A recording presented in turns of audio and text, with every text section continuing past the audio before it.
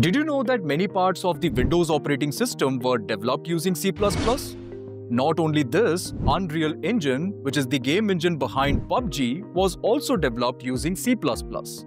Apart from this, Adobe Photoshop, which is the image editing software, has its core functionality built using C++. These are some of the applications, but honestly, there were many applications in the past which were developed using C++.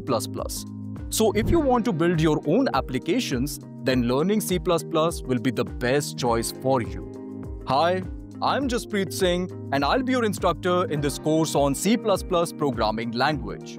With over 6 years of experience teaching computer science and programming, I will guide you in this course throughout. We will begin with the fundamentals of C++, that is variables, data types, conditionals, loops, and functions, and then we will move to more advanced topics like object-oriented programming in C++. Whether you are a complete beginner, a curious learner, or someone with a bit of programming experience, this course is designed for you to improve your problem-solving skills and critical thinking skills.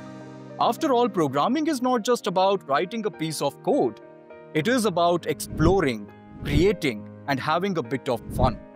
So what are you waiting for? Let's dive into this journey of C++ and let's learn C++ one line of code at a time.